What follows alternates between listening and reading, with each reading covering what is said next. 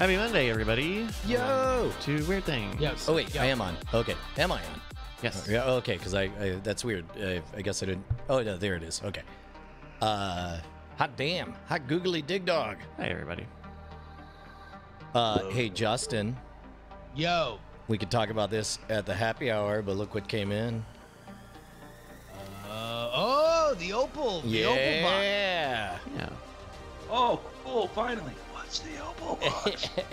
It's an independent IP tunneling device that preserves a set amount of bandwidth, so you have full duplex communication with up to 2 call-in people. That, and get ready for this, allows them to interrupt each other and talk at the same time. Are you grasping the implications of this? Porn. Got it. Close enough. No, it means that Skype ducking could become a total thing of the past.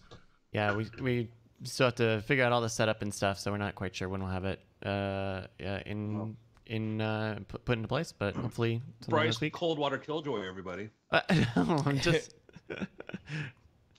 But it'll, it should be cool. Should be a good thing. Still got a lot of stuff to figure out with it, though. Yeah, that'll be pretty nice. You were saying this is the thing that Heaton was using at the Blaze, is that right?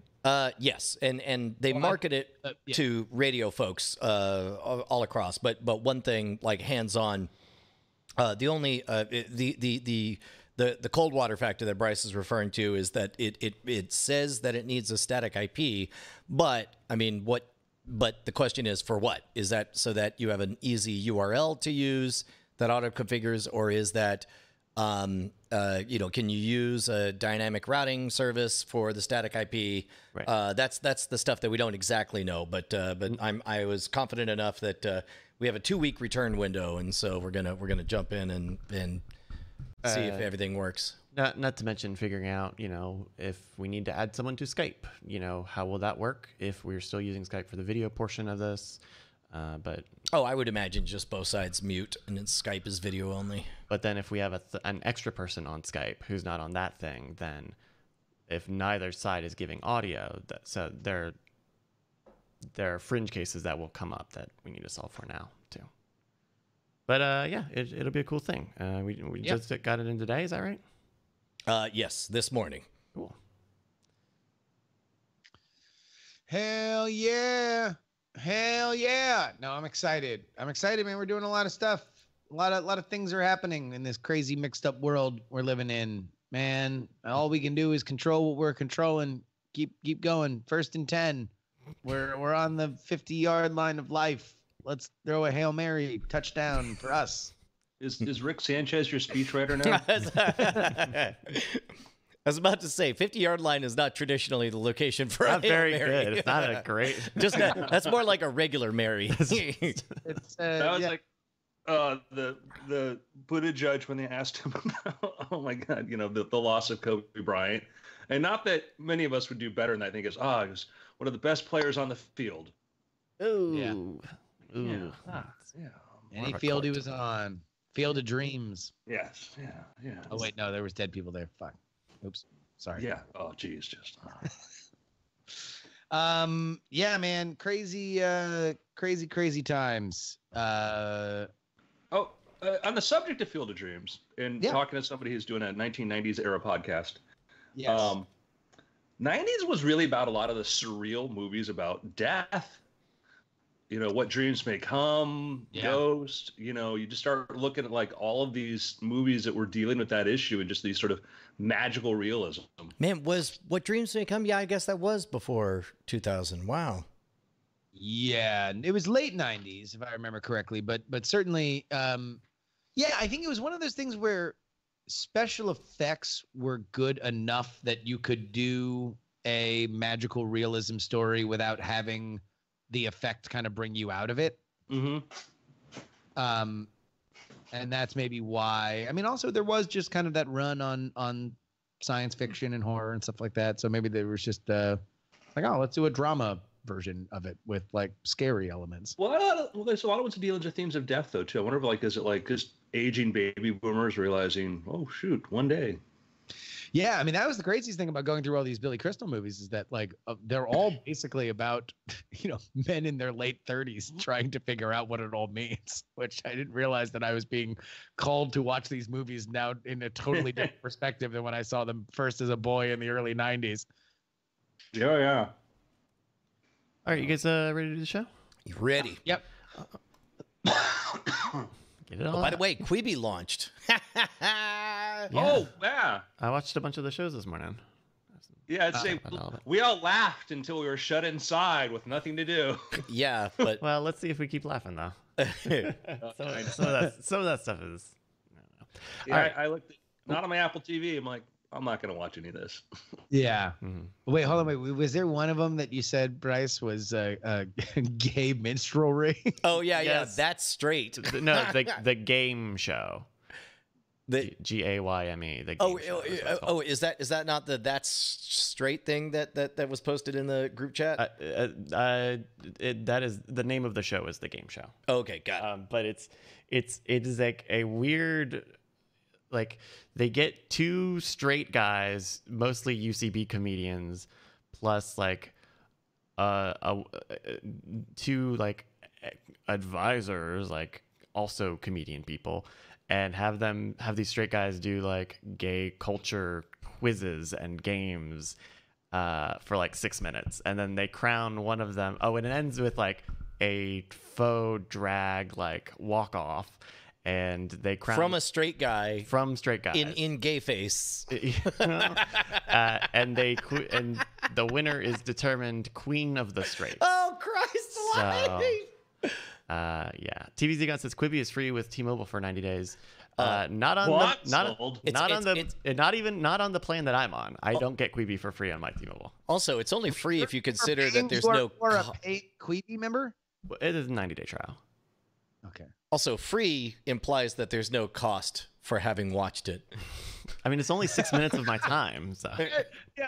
Free ignores the human cost of Quibi. Of a quick bite. All right, let me just get a real quick water. Okay. bill with it. the very top show that it recommended to me on it is, what is it called? Survive, and it's with the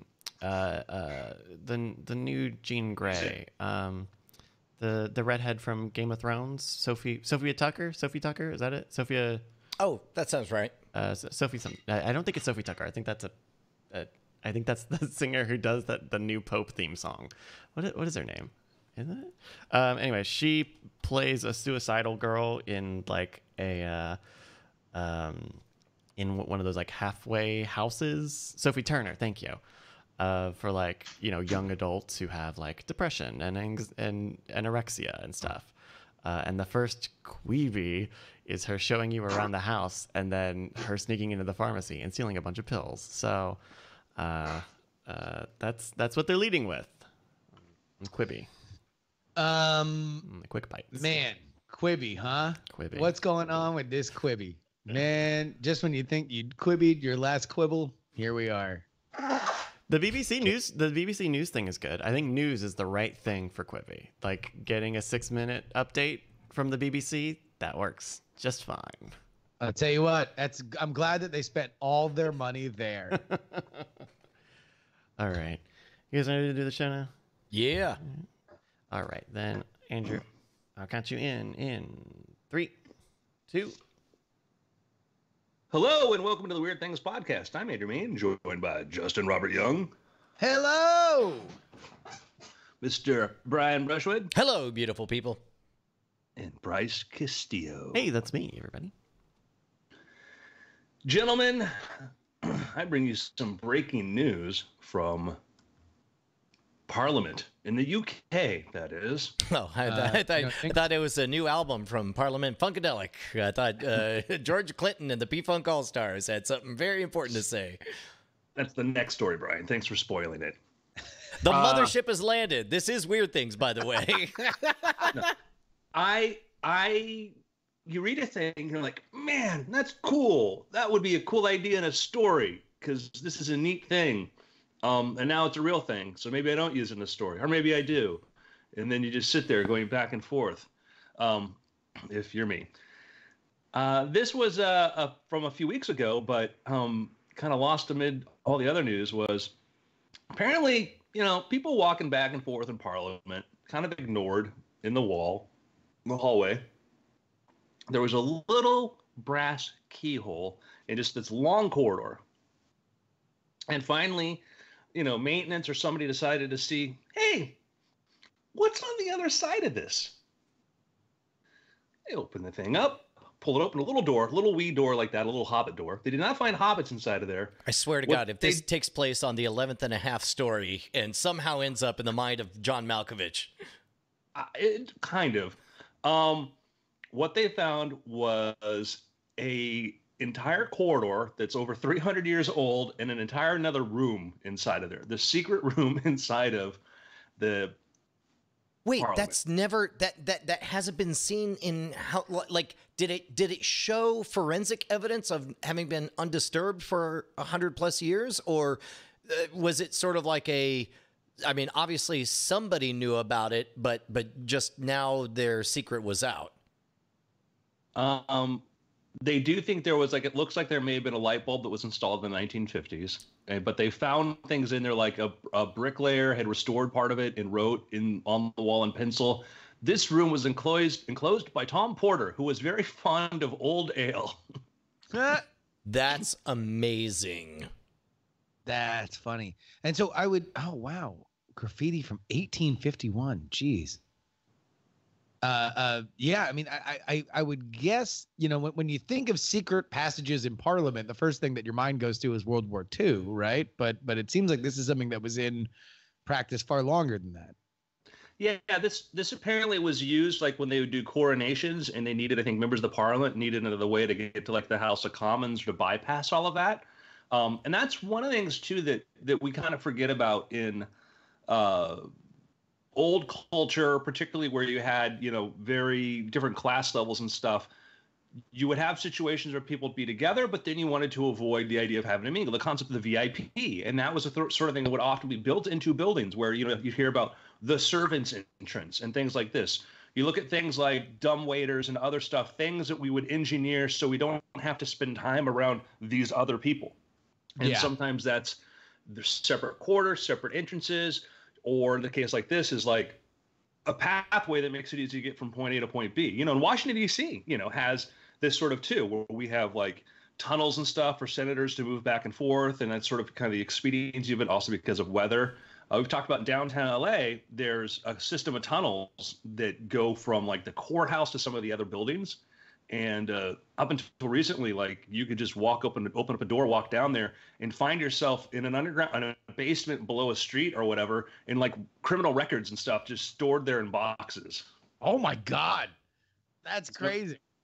It was Yeah, this thing I know that when they redid a lot of downtown Indianapolis, that was like a huge thing that they wanted to do was as they were putting in all this new construction for a basketball arena and a football stadium and a convention center, was to connect them all through underground tunnels. Yeah, well, that's we've talked about too. Is the Boring Company is doing in Las Vegas with the convention center. They just completed one leg of a tunnel just to connect one big huge part of it to another.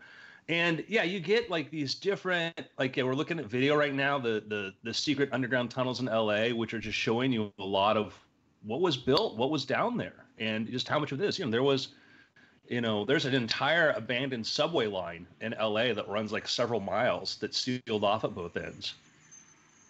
I mean, Dude, doesn't wow. that sound like, I mean, forgive me, prime real estate to be developed into some kind of like crazy shopping experience or something?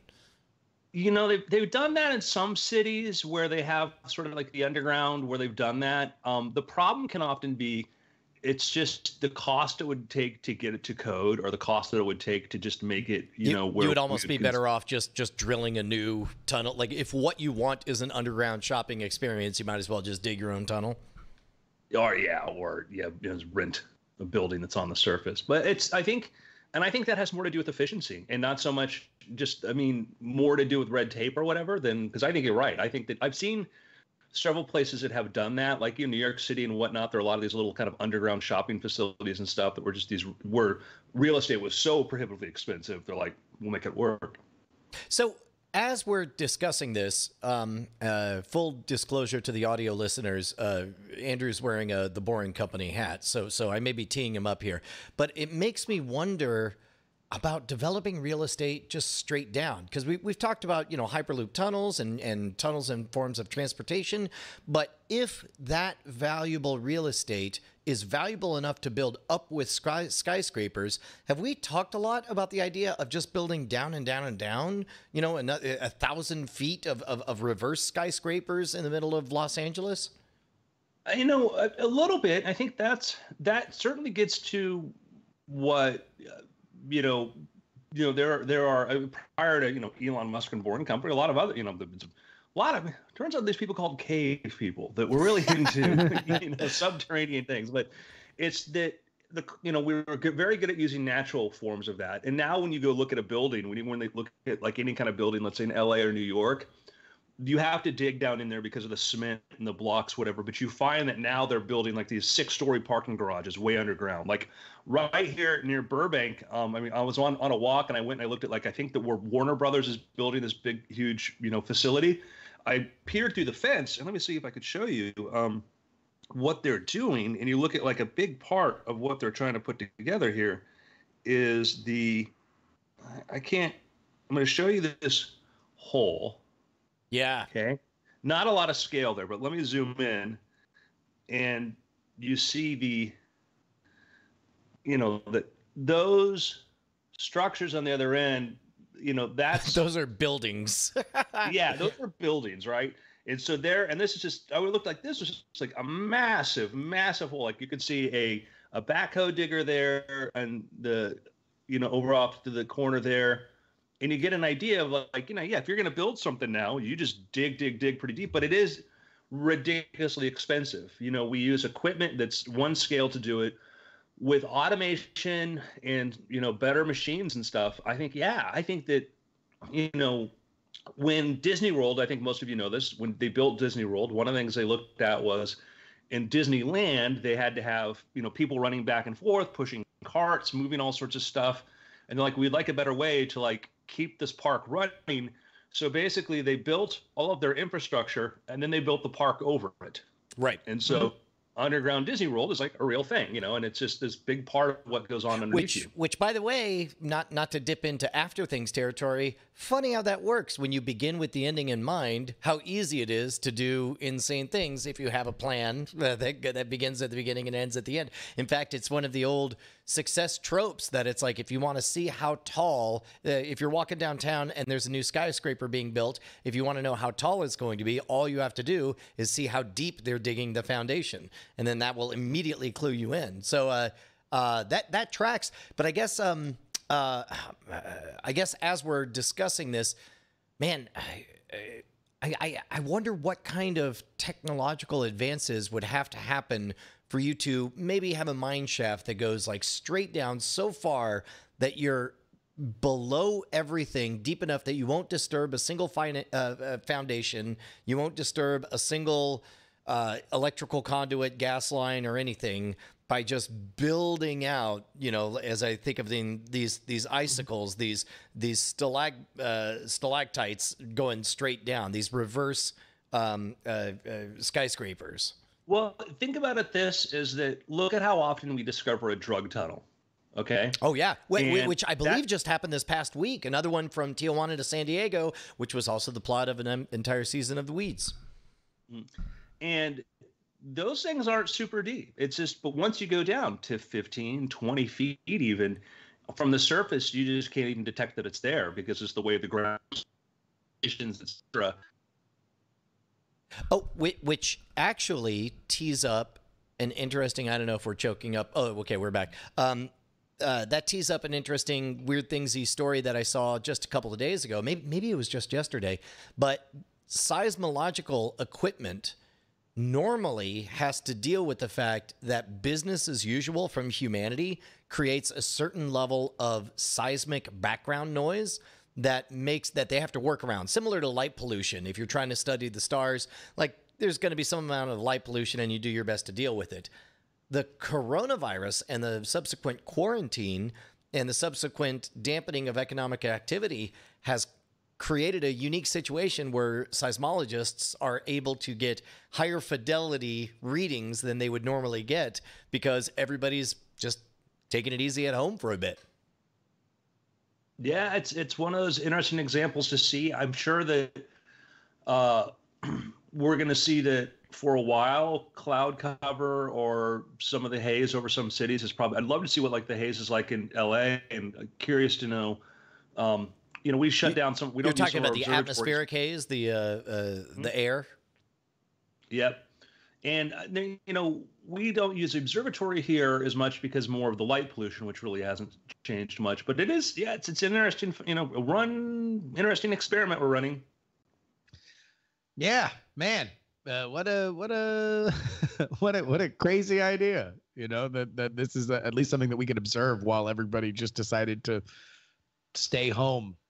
Our article there said that LA's because of this, that LA's air quality has been the best it's been in decades, and it's one of the things that I argue for. Like one of the advantages of, let's say, of like electric cars, and is that when even if you're using a fossil fuel to do it, or even if you're, or best case maybe like natural gas, but if you're doing that, that takes place at a facility further away, and generally speaking, where the filters are much better and you get less of the pollutants in the atmosphere as opposed to things that are going through mufflers and stuff. Right. In theory. But in other words, like the counter argument to, I bought a Tesla, I'm being green, and then somebody snidely says, whatever, bro, where's your electricity comes from? Comes from coal. That's a coal-powered car. You're a bad person. But the coal is all processed in one central facility with the stated goal of removing greenhouse gases and scrubbing and having emissions be as clean as possible. Yeah, in theory, and the idea that those emissions are not being pushed out in your driveway. The idea is that you're displacing those emissions or somewhere else. So for local things, and we've talked about before about how 100 years ago, what were the streets like? And you read a description of what the streets of Chicago, the turn of the century, 1898, what was it like? Manure everywhere, your coal was being burned everywhere, the air was thick, it was sewage in the streets. It was just a thing that our nostalgic view of what those things were like are nothing like they really were, and a way more dirty environment. And also the argument I make that, I think we're progressing naturally towards a cleaner environment no matter what, because we like to be clean when it's efficient. Right.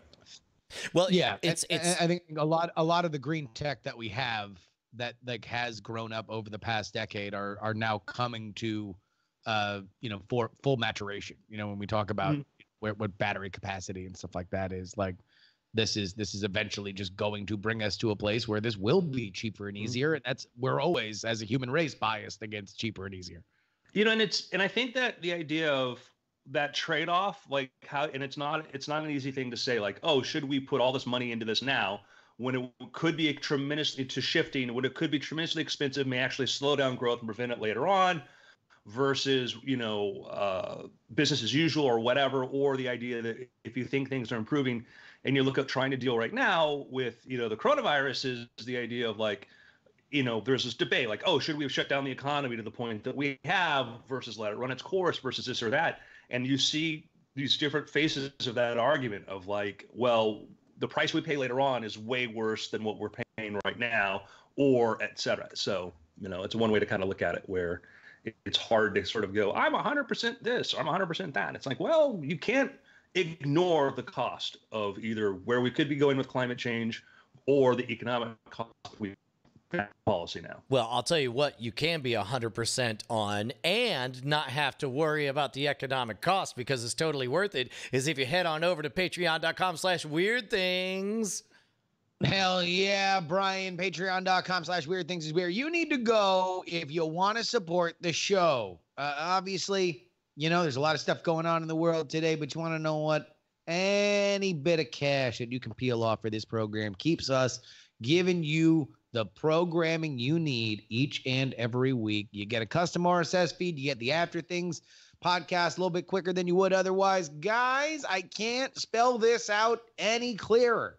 Patreon.com/weirdthings. A cool story from the frontiers of technology, space, etc.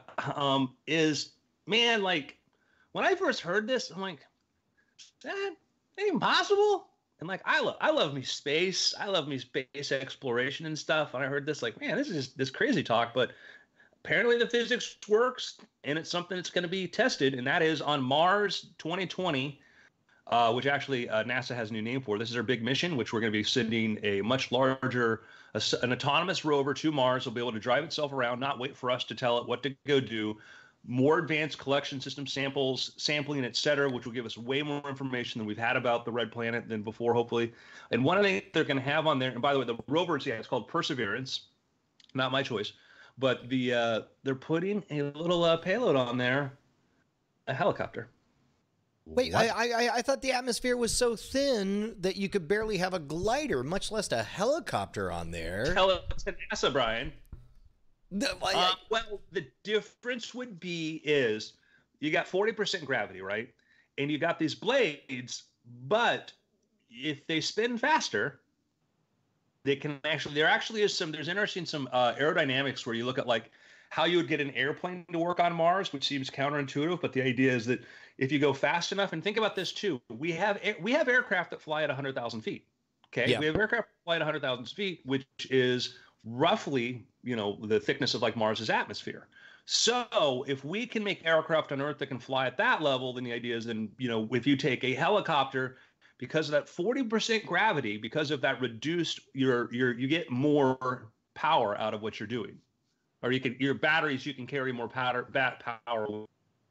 Now, I feel like they're really missing out on an opportunity here because they're calling it a helicopter, which makes sense because if you say quadcopter, you're going to picture 4 blades out on 4 arms. These are 3 blades, all one on top of each other, like a triple layer ice cream birthday cake.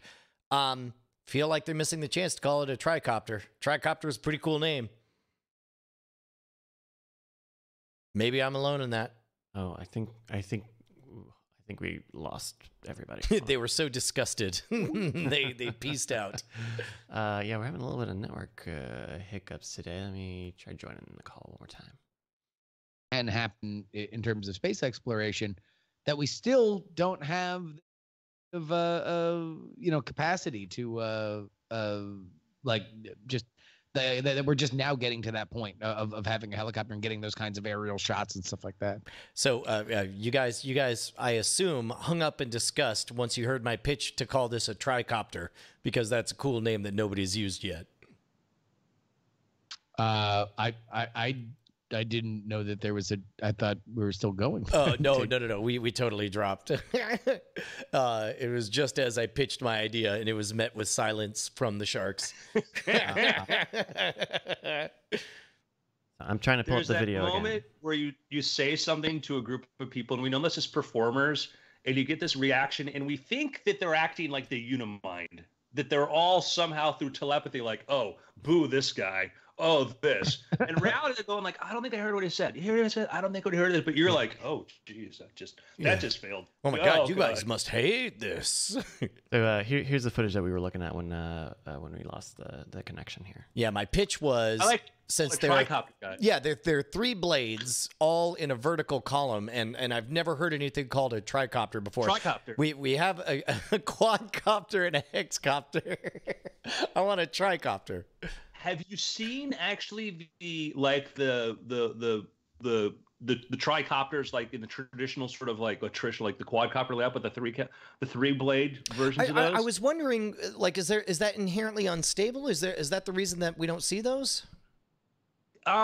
You do, but so the advantage of having an equal number of blades is they can counter rotate against each other, which can provide balance. But the fast ones, the racing ones, actually are tricopters. They're inherently a bit unstable, but they're actually faster. So you'll see these racing copters that are tricopters. That's interesting, because if you're racing, you're not worried about redundancy, because like a quadcopter, let's say one of the 3 is operating at 20% efficiency, then the corresponding other side can operate at 20% efficiency. Whereas tricopter, if one breaks, you're fairly unbalanced, and that's the end of it. Yeah, there is a very it was an interesting research that came out by I think it was some MIT researchers, and basically on these, one part of what makes these pretty functional and what makes them work is the software. And there's like I'm working on a project right now where one of it, I've got a grad student who's rewriting software to do fun stuff with them, and you get into realizing like how much of this is what makes it work is the math to get each blade to do what it's supposed to do. You plug in a formula and say there's 4 motors versus 3. This is the propeller size, all that, and the software takes over. But MIT came out with like basically like a kind of a machine learning version of this, where you're able to give the quadcopter or the multicopter like mismatched blades and motors and really weird configurations, and it figured out how to fly. I understand. Oh God, really? Like logically that makes sense, because there's some amount of propulsion each unit can give, some number of RPMs that offset based on the rotor size and so on. In fact, I can even imagine one where you start chopping off halves of individual blades, and just it learns how to sync everything up and go up. That's extraordinary, though. Like, yeah, can you imagine what Burning Man's going to look like once they get their hands on this technology? These highly bizarre, super asymmetrical flying pterodactyl beasts. Yeah, because part of the challenge is that like you have to make these adjustments so quickly and not overcompensate that the thing flips. The thing just falls apart. And that was what was cool, is that in real time, this artificially intelligent software was basically adjusting and keeping the thing from flipping and having a catastrophic mistake. And that's one of the things that you do in a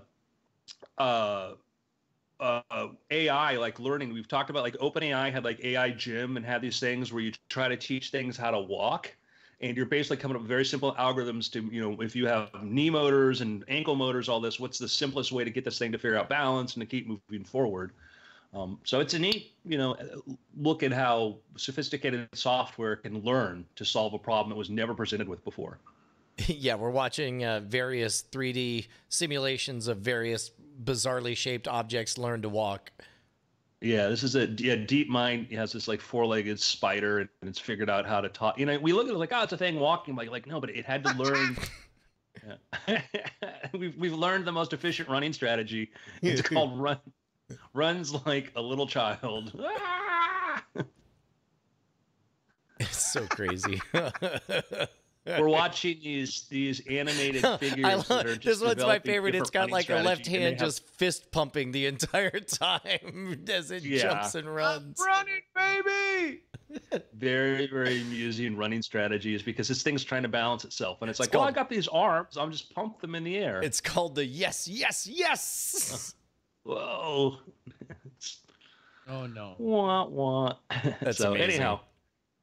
Take a look at like learning to walk, AI training itself, whatever, and it's funny because like it's comedic to us. We're like, it fell, and then cold comfort when they're chasing after us. That's basically the machine version or machine learning version of like QWOP. That QWOP. Frustrating, keyboard game where it's like very, very difficult to take a step, let alone run, which is like ostensibly the point of it. But this is like taking that problem that is very hard for us to do mechanically and machine learning that solution. I believe there's like an iteration of the same idea of QWOP, but for speaking, like it's speech simulator. And so you have to move lips and tongues and everything in order to form words. And there you go, Speaking Simulator 2018. That's amazing. Yeah. Very goofy looking face trying to mouth words. Oh my God. It's horrific. Yeah. So, in the spirit of advancing things, moving forward, SpaceX has been pushing forward on the Starship, and let me know if you've heard this one. They had a mishap with their Starship prototype. This one, I saw the headline and I clicked and I was waiting for the explosion and I didn't see an explosion. So it's like, but its heart was broken on the inside or something like that. I'm like, what? Yeah, it was, you can kind of tell which part of the press is kind of not amused by Elon Musk or is ready to, make a thing when it's not a thing, and so what this was is SN3, which is their prototype number 3, not to be confused with SN2, which exploded. SN3, they were doing they're doing these pressure tests. Basically right now what they're trying to do is these rockets are very, very, very thin fuel tanks, okay? They're made of stainless steel, they're welded together, and they've got to put liquid oxygen, and they've got to put in this case liquid methane in there, right? And so, but they test this using nitrogen or whatever to try to pressurize as much as they can. Previously on testing one of these things is they had too much pressure, what have you, and the thing exploded. This time we're watching this failure where they have I think there's a liquid oxygen chamber which is above the liquid methane chamber. And what's happening is that it looks like the lower chamber may not have had full pressurization. And so the top of it has got so much weight, it's crushing. Now, what's similar to is we had a rocket called the Atlas rocket. And the Atlas rocket was fascinating because it was basically an aluminum balloon where the only way you could put that thing upright was to pressurize it. Because if it wasn't pressurized, that rocket would crumble on its own weight. And if you look up Atlas rocket mishaps, whatever, you see like a rocket on the gantry, and you just watch this thing go crumble because it lost pressure, the little thing. Now this rocket can stand on its own, but not if you have, hundreds and hundreds of tons of fuel above it and nothing below it. Yeah, it reminds me a lot of the old Mr. Wizard show on Nickelodeon, where I believe he had kind of a regular fuel can filled with warm air or whatever, and then he pours cold water over it, and the whole thing just implodes, just collapses in on itself. Mm-hmm. Yeah, absolutely. So here we're looking at the Atlas Centauri AC-5 launch failure, and I think we're going to pan up in a moment. And so this was a lightweight rocket because what they did was they avoided basically having as much of a supporting structure.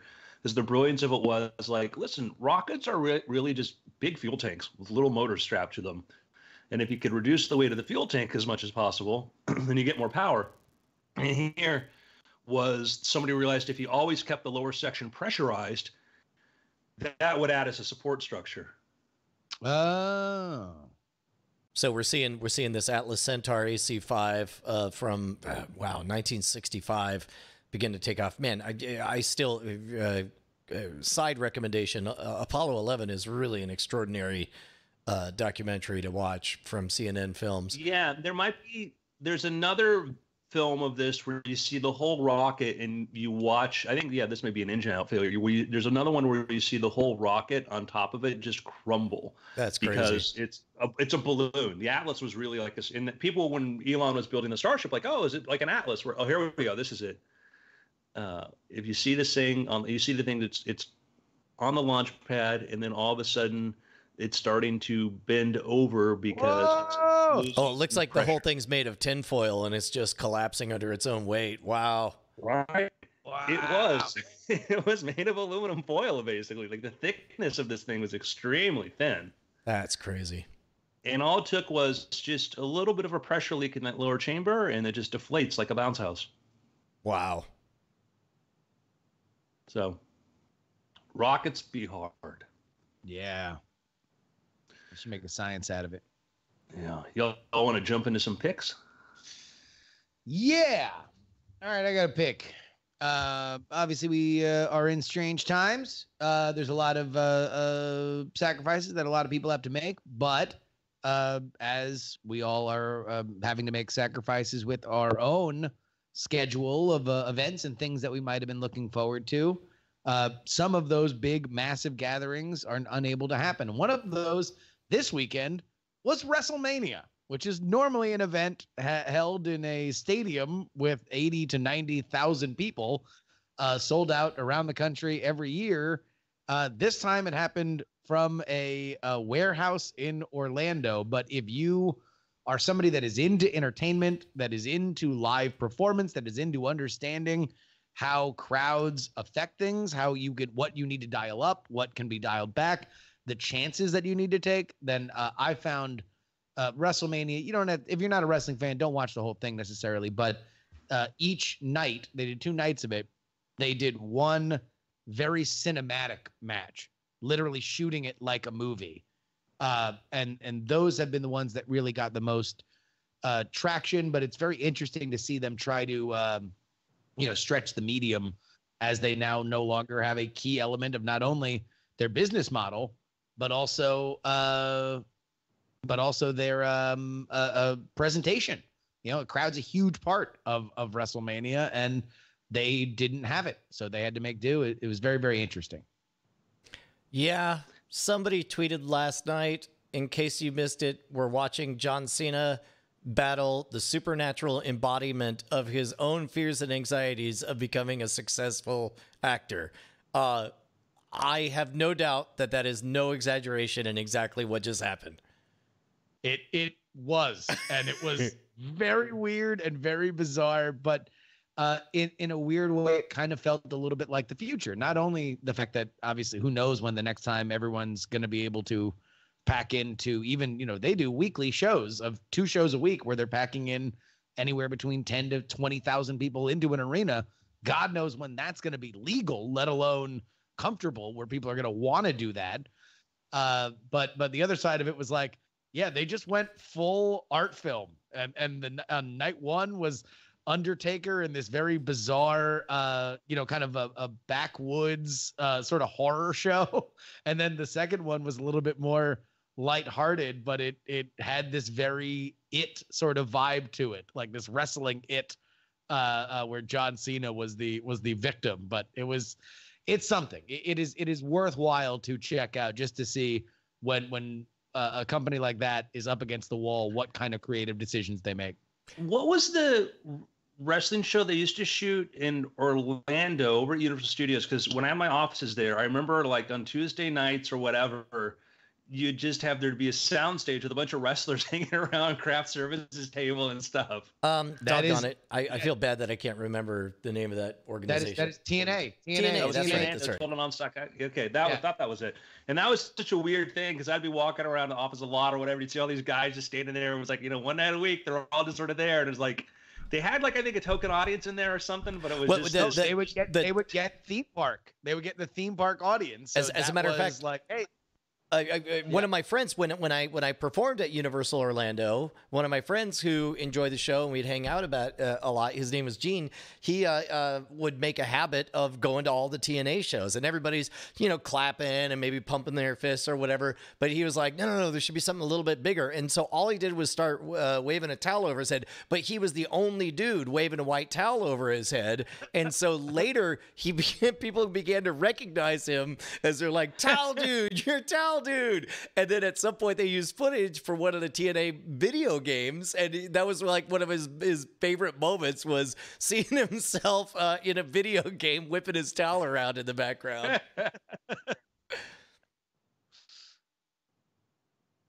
I got to pick. It's a tepid pick, by which I mean in spirit, I love what they're going for. In execution, it's a little slow, a little soft. It's great if it's on in the background while you're doing something else, taking the bulk of your attention. It's very slow in plotting if you give it your full attention, but I think it's worthy for what they're aiming for. I'm 3 episodes in to the new Amazon original, is Tales from the Loop. And this is all work based on the artwork of, I forget the dude's name. He's a foreign dude. It's got Jonathan Pryce in it, who you may remember from either as the leader or of the Sparrows in Game of Thrones, or as the lead in Brazil. It reminds me a lot of the golden age of science fiction short stories, where each one is fairly hit or miss. Each one is a very simple concept. It feels a little bit kind of Twilight Zone-y, but for what it is, I've enjoyed it well enough.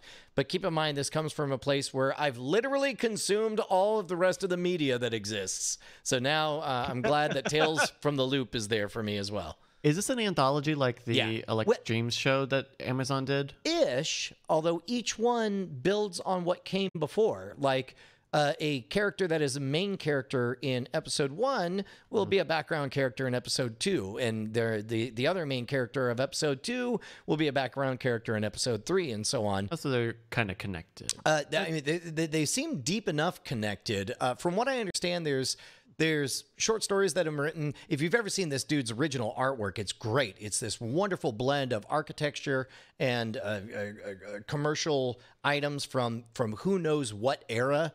Along with just crazy robots and decayed buildings and so on, or living buildings. As a matter of fact, in the very first episode, Kids in the Wood, and there's like a big ATST walking around, and they're all like, somebody's throwing a rock at it. And it's like, what are you doing? Well, if you hit its eye, it's good luck. And then there's like a vague question thrown out about where do they come from? They're like, who knows? Who knows any of this stuff? Everything's crazy up here. It reminds me a little bit of sort of that Stephen King Dark Tower, like everything has become strange, and we know it has something to do with what they call the Loop, an institution that's underground. I think this is one of those shows that you will find agonizingly slow and painful while you're watching it, but the images will stick around with you. And the first 3 episodes, in terms of, small short stories, I think they each stick the landing. But I don't know. I've enjoyed it. I'm looking forward to checking it out. I was excited about it because I've loved that artwork, and it just basing a thing on a thing with no inherent plot is always like, it's why video games are problematic. But it sounds like they executed this better than you could probably have hoped for. What came out that didn't get a lot of attention was Amazing Stories on Apple TV. Wow, come and gone. So Amazing Stories did it do well, or was it well reviewed? Well, the fact that nobody talked about it. Yeah. Well, and it looks like the IMDb rating is only slightly bigger on Tales from the Loop than Amazing Stories, but Tales from the Loop is decidedly adult. It's decidedly 18 plus. I think there's boobies and titties in every single episode. Oh yeah, because what I had heard of Amazing Stories was that it's good for a kids show. Right. Whereas this is more adult, but also, man, I tell you what, like I think there are great 37-minute episodes in each hour-long episode of these, which you can decide. That's the trade-off. If what you really want is to linger on these gorgeous visuals that are meant to be evocative of the original concept art, then you kind of have to go slow.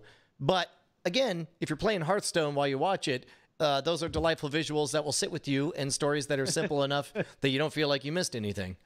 One of my frustrations with Black Mirror was just that, was like, man, there was a really cool 20-minute episode in this hour, and that's been, if there is a weakness, I would say, for streaming television, particularly anthology shows, standalone shows, is that they always try to meet these sort of longer running times, and very often they're just so much, you don't get the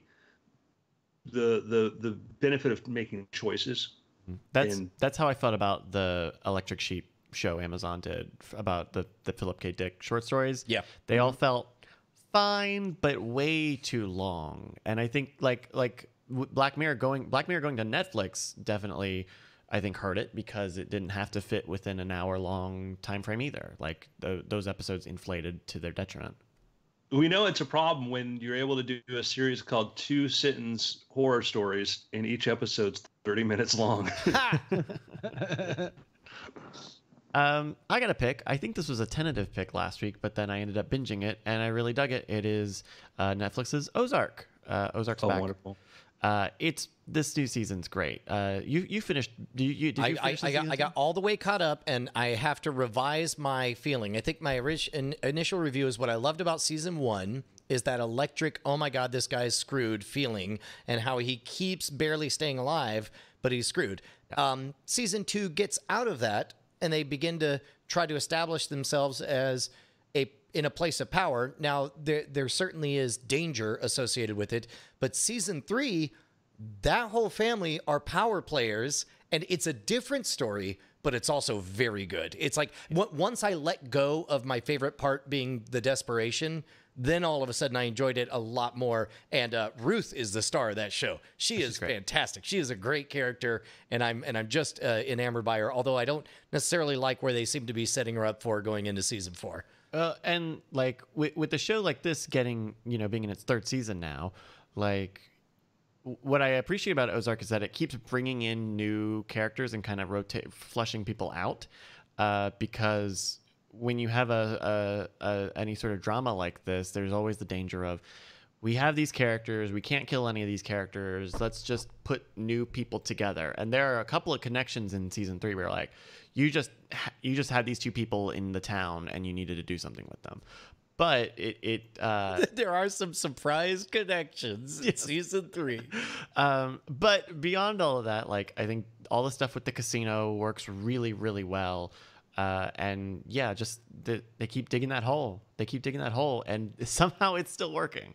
So Ozark, very good. A very good season 3 on Netflix. Cool. Well, I've got a pick. It's a shameless plug for my own book, The Girl Beneath the Sea. Oh, look, it's adorable that you're pitching your book. I can't wait for one of my buddies to recommend this book. Look, I can't wait for that. Andrew, I'm sorry, we never had this talk. Look, friends are like, man, it's promoting itself. Sorry, Andrew, we've had this talk. I understand that we all have pet projects, but we only talk about major best-selling products on this show. It has to be something that's really killing it in the mainstream in order to make it on our lists. I mean, name one plaudit with your new book, The Girl Beneath the Sea, available at the Amazon Kindle store right now. Well, if you're an Amazon Prime member, it's free. Okay. You get the ebook for free. That's almost as impressive as the fact that I was trying to tee you up to brag on the fact that it's still number one bestseller. It's the number 1 book in the Kindle store. It's been there now for 6 days, which has been amazing. And if you're a Prime member, you can get it for free, which is really cool. So I've been excited about having this book out. I first wrote the first one well over a year ago, and it's have a thing that you can't really talk about until the thing comes out. But also I got it won a slot as a selection of the month for Amazon Prime Reads, which was just amazing to have that. Naturalist won that before in the past, and then getting this selected for that's great, which means a lot of people get the chance to see it. So if you're an Amazon Prime member, you can get this for free. It's going to be available at large on May 1st. And also what I like, though, too, is the audiobook pricing on this is pretty inexpensive, too, when that gets released, etc. Most of all, I love the story. It's about Sloane McPherson. She's a police diver in South Florida who comes from sort of a bit of a family with a little bit of a sketchy history there. And she finds herself immersed in a case that's bigger than herself, and she has to realize, what does she want to do with her life? Maybe she will go into law enforcement in a more serious capacity. It involves scuba diving. It involves drug cartels. It involves a lot of action adventure, and it was a lot of fun to write. And the sequel will be coming out next year. So, The Girl Beneath the Sea. I hope you guys check it out, and I'm thrilled. If you've read it and you liked it, please go on Amazon and tell people something to like about it. And this is the way I feel about reviews: is that a review can do 2 things. Either I don't believe reviews should necessarily persuade, particularly when it comes to books, because there's a million books out there. You want people to find the book that they want. And I say, hey, tell people what you like about a book, because then people go, oh, this is for me. Or they'll go like, oh, maybe another time or something different. So if you haven't read it, leave a review for somebody else's book too. I can't tell you how much it helps authors or YouTube creators or podcasters. Reviews move so much of the world. We have so much unexercised power right now as consumers. We don't even think about it. You know, your ability to say something can have a really well-written review on a podcast page on YouTube or a comment on YouTube or on Amazon can be more persuasive than a mention in the New York Times. This is like a fact. So anyhow, The Girl Beneath the Sea, available now. Boom, #1, baby. Yay! How many days in a row? How many days in a row now? 6 days. If we hit tomorrow, it'll be a full week at the #1 slot. A week at the top. See what the world already knows. By the way, I would imagine that if I were in your position, I would be obsessively hitting refresh on those reviews. As you round the corner to the statistically significant number, yeah, you're sitting at a fat and cozy 4.5 stars, my friend. Congratulations.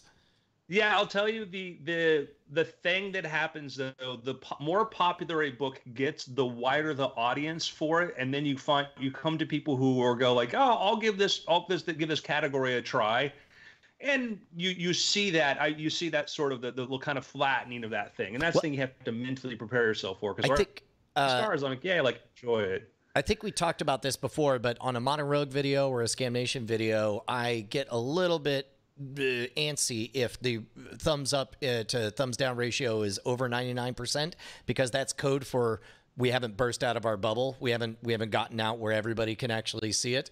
And so instead, like there's actually, I kind of get excited when suddenly there's an uptick in downvotes, because it implies that it's being recommended to a lot more people. Yeah, for sure. That's, kind of the weird thing. And the thing too, I've noticed, like if you do a good, competent sequel, you'll watch your ratings go up. And I'm like, well, it's not like I became a better writer. It's just that if you finished the first book, you were on board with this. If you didn't like the first book, then you're not going to go to the second one. Right. So in an environment like that, where it's can be very highly linear, moving from one to the other, you see that pattern. But I'm thrilled. People seem to like it. People seem to love Sloane, and couldn't be happier with what's happening with the book. Not the world in general. Make that very clear with the book. So, gentlemen, it's been weird. Mm-hmm. Okay, hey, that's a program. That's a program. When you're done talking to your friends over Skype, too, that's a program. Felt like Bryce is editorializing, making it. That was a program. No, that was a great show. Like, I don't know. It's not quite a Quibi. Oh my gosh, it's like the Lawrence of Arabia of Quibbies. Am I right? You guys just kept going. I've been Quibi to the gills since midnight. A special 6-part Quibi miniseries. Weird things. We really did a 6 Quibi show on that one. Really came in at I give it 6 Quibbies out of Quibbies. The punked Quibi show that they got is all right. Punked it still holds up. Have you watched is the Reno 911 out? I don't think it's out yet. Yeah, I didn't see that in the lineup. I did watch what is it? All the Feels from the Dodo. Yeah. Huh? Brought to you by Feels CBD oil. No, it's. Do you know about the Dodo? Have you ever seen any of the Dodo videos? Yeah, I'm familiar with the property, although I forget. It's just all cute animal videos. Yeah, okay. And so that's all this is. It's just here's 3 minutes of a 3-legged dog, but now it's in the portrait view, so you can not turn your phone. Oh, how you like that portrait view? It's fine. Fine. You can tell when they have to. Like when they want to cut away to the audience, that in horizontal view you would just cut, but in the portrait view you kind of sometimes they will do like a split screen thing, so you will like see almost a widescreen of the audience like on top and then a border and then That's not a bad workaround. It's all right, To but be honest, I know that's an easy punching bag, but if you innovate in that, I mean, it's more natural to hold your phone in portrait mode than it is to hold it in landscape. So Sure. if you innovate in that format and make it comfortable and tell enough story, then I don't hate portrait the way I used to. I don't know. Hey, by the way, breaking news here that is historical, if somber. Prime Minister of the United Kingdom, Boris Johnson, has been moved to intensive care because of the coronavirus. Louise. Oh wow, I did hear that he had been put on a ventilator last night. Oh, really? Yeah. Ooh. Yeah. That's rough. Because like yesterday they were like, oh, he's just going in for like routine checks. Or like nobody believes that. You know, like, oh my gosh, that's just. I mean, it just shows you. This is a real danger when a G7 head of state is in intensive care because of it. Because if there's anybody that's literally being protected from it at all times, it is a head of state in the process of all this. Yeah. Well, he, not to. He's a very interesting guy. I think he's a very smart guy. But we watched that video where he talks about like going to the hospital and talking. I met with these coronavirus patients and I shook their hand. Oh jeez. I think I need to restart this router. I go, 'cause- yee. Hey, we're having chronic troubles. Do you mind if we do a total router reset thing and then bring back the stream? Okay, cool. Okay. I'm gonna leave it running as much as we can, everybody. But you may see us drop a little bit, so we'll be back in just a few minutes as we.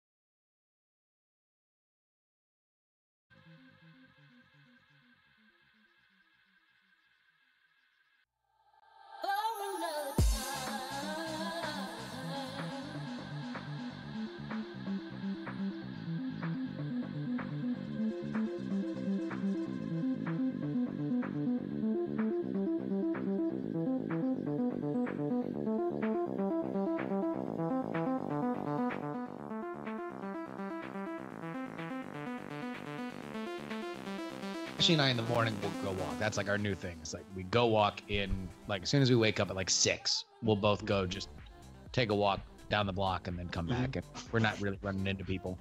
Although one time we did have a homeless dude hacking so loud that it was like honestly terrifying. Yeah. So I think we're back. Cool. Are we live? Yes. Okay. But yeah, it's for me the biggest thing is just trying to balance out. All right, let's make sure we're safe. Let's make sure that we're taking all the precautions, but also starting to build up my mind to like, no, this is going to be the new normal soon, wherein I need to take precautions and I should cover my mouth and I should social distance and like I'm going to need to be in a world where that's just the way that you go to the grocery store, and that's the way that you go to other stuff. And like, I need to prepare myself for that, because that's going to come sooner than the place we're at now. And I want to be a part of that. But yeah, the other side of it too is that, you know, I went on a walk. I do like a big walk every Friday from like Piedmont down to Jack London Square, about 3 miles. And like everybody I saw, like every Asian corner store market, everybody's social distance line, 8 people allowed, you know, and people were respecting it. Almost everybody I saw had a mask. Like it was, you know, at least up here in our little postage stamp of America, it seems like people are really kind of dialed into it, which if you look at the new Murray model projections, it looks like California, which is, you know, 39 million people, might have by the end of this under 2,000 deaths, which would be a massive, massive win considering the population centers and the fact that we got a lot of the early cases. Yeah. Yeah. Alrighty. You guys want to do after things? Sure. Guess there's no desire for me to do a post-apocalyptic scenario anymore. Yeah, right. All right. Well, Journey Quest is we're all living Journey Quest now. Yes. all right. The connection seems good. Surprise, everybody! It's been Journey Quest. All I want to know is when this is over, do we get to do like a party, like at the end of the Return of the Jedi, the Ewok party? Man, we've been talking about this in the happy hour. I'm convinced everybody's gonna F word as soon as they're allowed to. Everybody just touching everybody. We've eradicated all disease. No, it's not like that. All right. I'll catch you in for after things then in 3, 2. Hello and welcome to After Things. I'm Andrew May, joined by Brian Brushwood, Hello, beautiful people. Justin Robert Young, Hey. Mr. Bryce Castillo. Hey, everybody. That's me. So, gentlemen, I want to talk about, I want to talk to Bryce. Bryce, you are an explorer. You are an adventurer. You have ventured your toes into the water of a brand new entertainment experience. Yes, that's right. The vision of a new age. The Quick Bite, the Quibi launched. Yeah, Quibi launched on Sunday, which seems like maybe one of the worst days you could have launched a service like this on, but okay. Also, like, was there any announcement? Like, it seemed like it was a fairly quiet launch. I think we all knew the date, but never put it together. I think we were distracted by other things. So Quibi is this new original streaming service made for phones, and so they have all these original shows that are. I think they're meant to be 5 to 10 minutes long broadly. And you watch it on your phone and you pay $5 a month at least for the pleasure of doing so. I don't know. There are a lot of different types of shows. What should I start off with? Well, first of all, start off with the part where you consciously decided I want to pay $5. And, well, can I give just a little more background too, just to understand the size of this effort?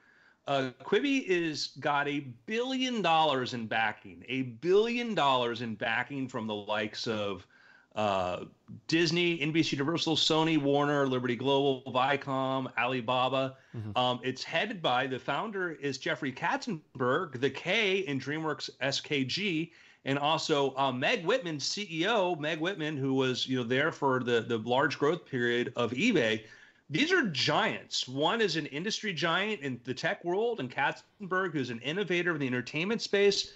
So it's not just like some out of nowhere thing. And $1 billion financing for an entertainment company, a new model. This is big. Well, they are paying for stars. There is star power on here. They have acquired and brought back certain beloved franchises. Like they are trying to produce the kind of content that would get people onto a subscription platform. Of course, as Bryce alluded to, this was theoretically a platform for people on the go, commutes, waiting in certain places. There's not as much of that now, obviously, as we are in a quarantine world. No way for them to, of course, know that when they set this in motion, because, Brian, how long ago do you estimate the first time you heard the term Quibi in terms of them making something on Cord Killers? It was over a year ago. We've been covering this story on Cord Killers, and keep in mind, for long-time listeners, I believe our take right at the beginning was that it smelled an awful lot like Vessel. Vessel was wanting to set itself up as an alternative to YouTube by artificially paying off all of the top YouTube creators to delay their posts a week. And so please, I think in most cases it was 2 weeks. I think our 1 week was a lucky thing. Wow, was a weird thing. Yeah. Oh wow. Or maybe it was 3 days. It was either 3 days or 2 weeks. We were like a weird anomaly in that thing. Well, I know that at some point they wanted us to stop giving away free stuff on Fridays in real time, and they wanted us to have that be on Vessel and then wait a week and then have it be on YouTube, which means it would be quite literally that Mr. Show sketch, the pre-taped call-in show, where every time we published a new giveaway, it would have already been over week after week after week. We did we do that? I don't know. We figured out something. We had a bit of a fussing back and forth over whether or not. But again, ultimately, that was the problem with Vessel, is they couldn't artificially force everybody to delay stuff because there's news and commentary shows and people are doing things that are of the moment. Yeah. And so Quibi is like all originals, even like the news programming. Like this is a separate like there's a BBC program that is produced for Vessel. Polygon's doing a video game one for Vessel. So it's not like they're Quibi. No, Quibi. Look, I wouldn't mistake you. I wouldn't blame you for mistaking the two. Yeah. Also, well, I understand you, but I would never make that comparison, because to me, Vessel was like, hey, it's YouTube, now pay for it, and it's like, here it's like, Vessel, this is Netflix and this is this, but shorter. Vessel is similar in that, first of all, it was, I believe, probably the second biggest called shot. I think they got financed to over $150 million. It's not quite the $1 billion that we're seeing from Quibi, which just tells me that I suspect Quibi will take longer to crumble. Which, spoiler alert, Bryce, what are your initial impressions with Quibi? So I signed up for the free 90-day trial because I'm not on the right T-Mobile plan to get Quibi for free.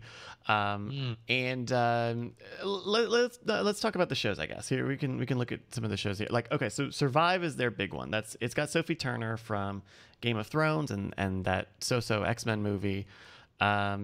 It's like a big narrative drama about a young woman who's about to be released from I don't know if you would call it, like, it's not a halfway house, but like a rehabilitation house for young adults who have like anorexia and suicidal tendencies, depression, that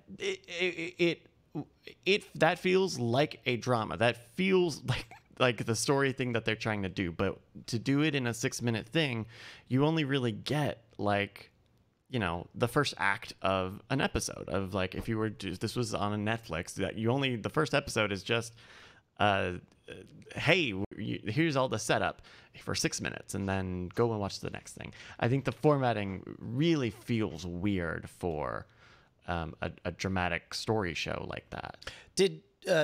So it's not a case where Netflix style they release an entire season of a Quibi show all at once. They're doing week after week. Oh. Some of them are weekly. And a lot of them have multiple episodes out. So like I watched 2 episodes of Chrissy's Court, Chrissy Teigen's a courtroom show, and it seems like there are a few episodes of that already. And that one's weird. Okay, so like I don't know much about Chrissy Teigen. Do you guys know anything about Chrissy Teigen? I know that Chrissy Teigen is a model, married to John Legend, and she has a very feisty Twitter account. But I would take a wild guess and say that she's probably more on the lifestyle influencer kind of a world for a demographic that is not represented on this program. Yeah. Well, and so it is a Judge Judy style, like, arbitration court situation, but it's also, 7 minutes long. And so it tries to be like, it knows it's goofy. It knows that there's no reason for her to be a judge or to be doing this. And so the cases are pretty goofy, and she handles them very goofy, and you kind of can't tell whether it's trying to be a goofy show where it's like, hey, we're all like, kind of like Nailed It on Netflix, right? Where we're all friends here, we're all someone just needs to say what's going on, and like a real arbitration show where like this is a case that someone needs to solve this. The first episode is about like a young guy who goes to a restaurant, and there's a singer there, and he's singing Sinatra songs, and the young guy asks, hey, do you know a rap song? Can I request that you do a rap song? The old man like jumps back, hits his speaker, and it knocks over, and so he's suing the young guy for $1,000 to fix the speaker. And so, spoiler alert, they both got the $1,000. That's how these shows work. Right. And so like John Legend comes out, and the speaker is there, and like it works. Like they are both singing songs in this 6-minute thing. And then it ends with Chrissy Teigen say, yeah, you're responsible. You have to pay him $1,000, but I'm going to pay it for you. Like very abruptly saying like, but I'm going to pay it for it. Because obviously it's like you bumped into your own thing. So I don't know what it's, I have a very hard time trying to wrap my mind over what that's trying to be. Would you watch Chrissy's Court? How do you inject real stakes into something that short, like enough to justify that level of production expenditure? Well, but like think about Judge Judy, right? Like you got a 22-minute show there. Each case would be about 11 minutes anyway. So you kind of just have to you rush through something that would already be rather short. But then like with that speaker case, you could definitely tell that they were just, I mean, John Legend comes out, he's got a celebrity cameo, in this program.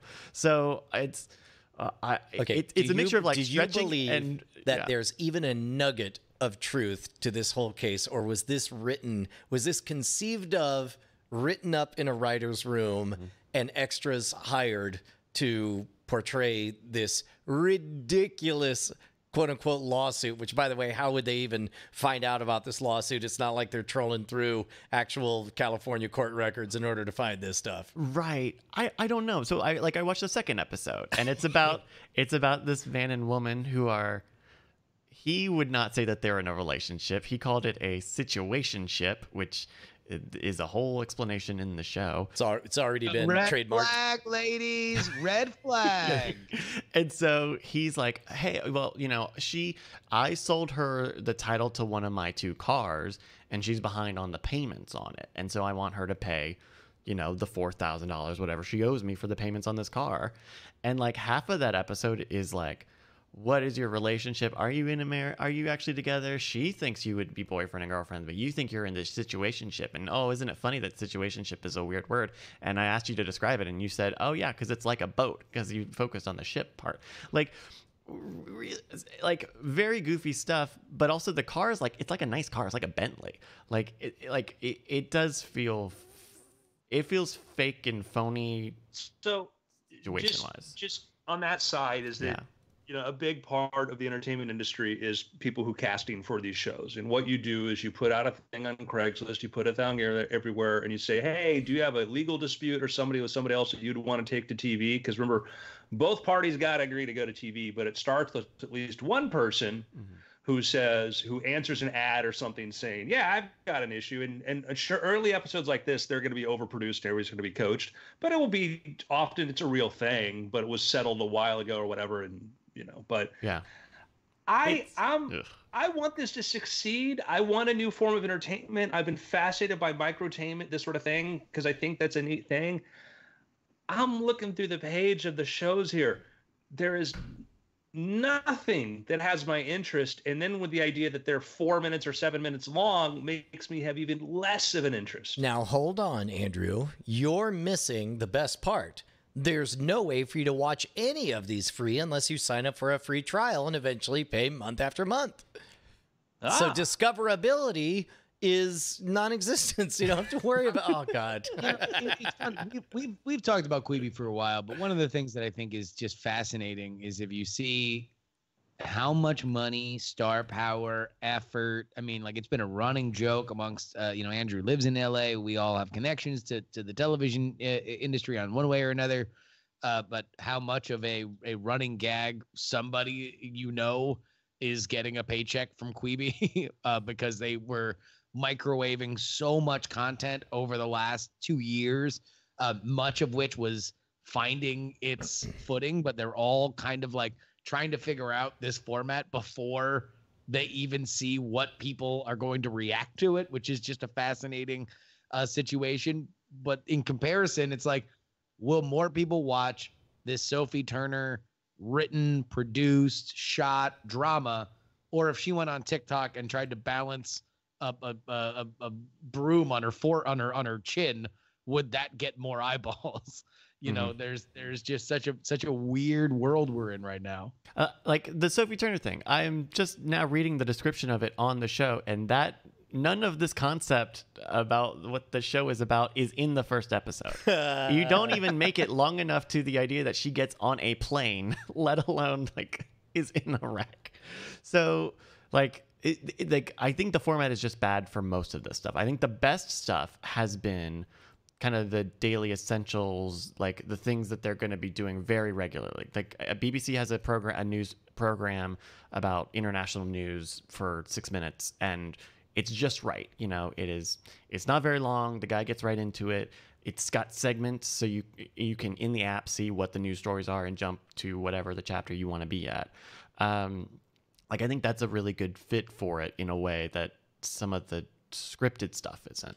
I mean, literally, that's a format that's been around forever. One of my favorite things when I used to live in New York, and I even listened to it for long after there, was 10-10 Wins, which their slogan, the entire point of their station is, you give us 10 minutes, we give you the world.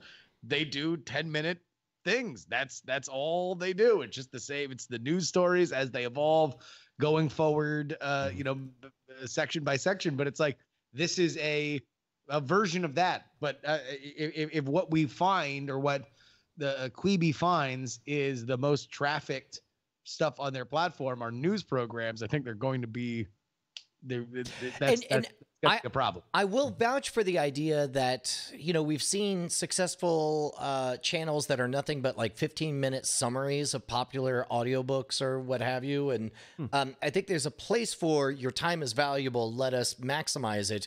But number one, this is not the environment. This is where we want everything to take as long as possible so that we can lose ourselves in right. various forms of communication and entertainment. But number two,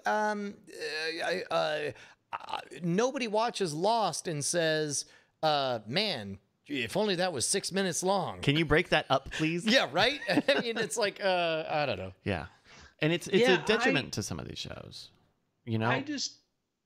I keep in my head, it's like they made a big deal how they're going to spend over $1 billion on content, which I know we haven't seen. This isn't everything they bought or in development. We know there's a lot more, but you're like, this is what you launched with. This is what you launched with. And we're looking at going, meh. And you're like, oh, you got 3 episodes of each. You've got 20 minutes, 21 minutes or whatever of you get one episode of a thing divided into 3. And we're supposed to go, oh, wow, look at this, guys. Yeah. And Disney was smart. And the bait and switch was, look, Mandalorian, come sign up for Disney, Mandalorian. And then you get into Mandalorian, like, great, what's next? They're like, oh, yeah, no, that other stuff, it's like almost a year away. Well, but also like sucker. Once you're there for Mandalorian, they have a legitimate claim where it's just like, what are you going to do? Tell your kids you're taking away Disney Plus? Good luck with that. Oh, I think if you're a family, that's one thing. But like, for the many Americans who aren't or don't have children at that age, you're like, oh, okay, I'm done. Yeah. Let me know when Mandalorian's back. Yeah. I mean, the only reason I have Disney Plus is because my mom wants it, and so I'm paying for it for her. There's nothing on it for me. I would ever watch. By the way, light drama here. We've never discussed this, and it's totally fine if that's the case. But are we on the same HBO account? Because I've noticed a lot of shows that are midway through when I go to watch them. Yes, Okay, we're still that's on- fine. okay. We're done. All right, good. Drama done. I just wanted to scratch that itch because I was almost certain. I jumped back on it a couple months ago. How come every Larry Sanders I go to watch is already finished? What's going on? Well, you watched Larry Sanders before me. You already. I know. One of the other things is like the short form format just doesn't work for some of these shows. They have a game show called Game Show, Gayme. Why is that spelled like that, Bryce? Because it's about gay culture, but the two contestants that they have on are two straight guys, and so they make. I'm not following. Do they do a test for this, by the way? Well, so it's a lot of like UCB guys. Like it's a lot of guys I've listened to on podcasts being on this thing, and this show doesn't work. Like in 6 minutes, this show doesn't work. Like they are trying to fit in 3 rounds of this game with these two contestants, which are like, and it's like, even okay, let's say we took it to its base level, which is like, this is just they're trying to do a gay version of Whose Line Is It Anyway, right? More or less. But with straight people? With straight contestants, right? But let's say you took Whose Line Is It Anyway? Right. Would Whose Line Is It Anyway be any funny in 6 minutes if you tried to fit in 3 different bits? Well, in 6 minutes? Louise. No, the way it that wouldn't. works is you shoot for 2 hours and then you throw away 80% of it and you figure out the best like 18 minutes and then those are 3 episodes. Like in other words, the formula for success, if you type in Whose Line Is It Anyway on YouTube, you will find 3 good clips where they took the best 6 minutes out of everything. Right. And so this doesn't work. Like there's a lot of production value, and I know that, they're doing a obviously hugely campy bit, and none of it works. I have no interest in seeing which UCB guy is the queen of the straights, end quote. Ah, look at that. All right, Bryce. Obviously, with any kind of platform, when you're rolling out a lot of content, it's not all going to work. So I'm going to need you as our Quibi expert to forecast for us what you believe the first Quibi show to be canceled will be. Oh, the first one to be canceled. Oh, I don't think they'll ever cancel any of them. I think the network itself will die before any one show is announced to have been killed. They're going to do their runs of stuff, and it may be. I don't think they're going to announce cancellations or anything. But they will. I mean, even with Netflix, we make a big deal of when something doesn't get renewed. Yeah, that's where you get the announcement.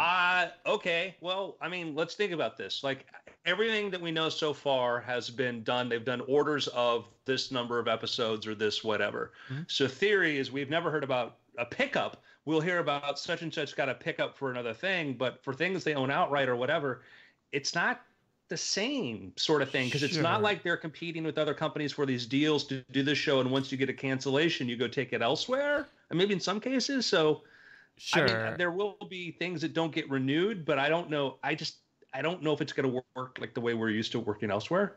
I think it's going to be the big expensive story dramas. Like I don't know what Most Dangerous Game is. I did not have an extra 6 minutes to watch this morning.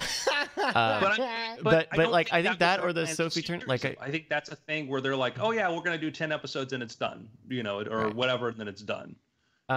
Yeah. So it is kind of hard to answer that. On the flip side, like I think Punk'd is going to be really good. I think Punk'd, the 2 that I saw, I think it's just right. Like we've got Meg the Stallion, and we told her that her dog escaped, and oh no, she thinks there's a gorilla out there, and she thinks that gorilla is gonna I don't know, steal her dog. And I mean that is probably a format that could be very easily reduced to 6 minutes. Meet the celebrity, meet the prank is executed, the celebrity freaks out. That's your big crescendo, and then they realize that, oh, this is a prank. You get and that's what the original show would have been. Yeah, right? that show was like segments. 3 6-minute segments. Right. Yeah. You know what would be interesting is a stated format that begins with a previously on, that's not that alludes to things that are not available anywhere. Like imagine a 6-minute bit where it just begins with previously on, and it looks like these are all snippets from things that happened before, but there's no the hyperlinks don't work. There's no previous episodes to which these go. But then but within 45 seconds you're all caught up, and then you get that 6-minute experience, and then you're out. Well, you know, we've talked on Cord Killers before of different companies doing like, you know, shows that you can watch out of order. You can watch in any order, and they have special apps to do that. Yeah, I don't know. I think the big budget stuff just doesn't feel right, and I don't think that's I would if I'm watching a thing. If I watch a thing, I want to have you know, a full circle by the end of it. And that's why I think the Punk'd stuff or the daily news things, I think at least those deliver on what is not really much different than was already on TV. I don't know. I got a 90-day trial. Oh, the other show that I think is fine and kind of interesting is Thanks a Million. So this is like a big celebrity charity show.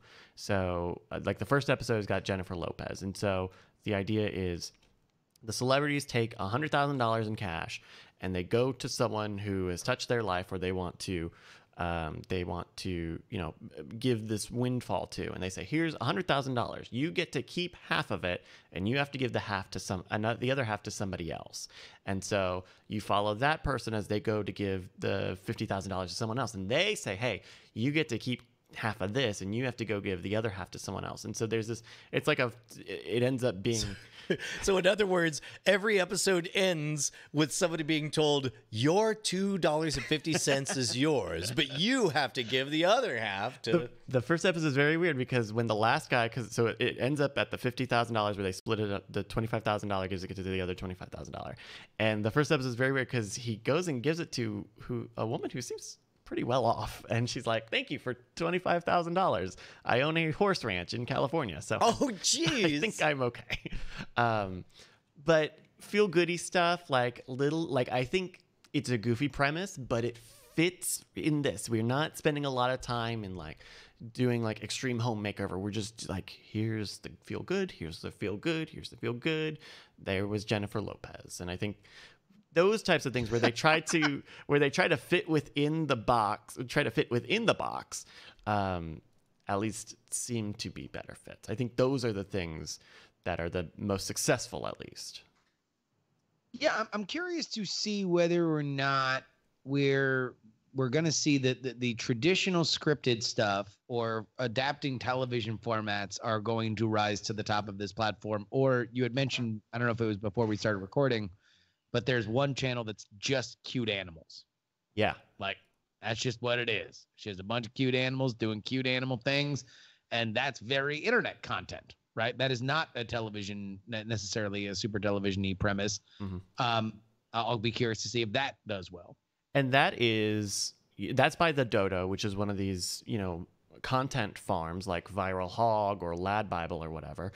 And I think a Quibi is a stated goal of one of these things, right? Someone pays us money to every day put out 3 minutes of something, and we've got all these things, so we will just reformat it to this. And now there's a very direct monetization thing, because I've seen, you know, I along with, I'm sure everyone has seen like a Dodo video on Twitter or on Facebook or something, and it's cute, but what do you do if you just own a bunch of America's Funniest Home Videos? Well, you turn it into a thing. And this is the thing. Yeah, no, I like, I'm thinking about, you know, the atmosphere stuff that you see at the bars, the Chive content, where they've acquired the licenses to all this stuff. But the problem is, like, why would any of that be better?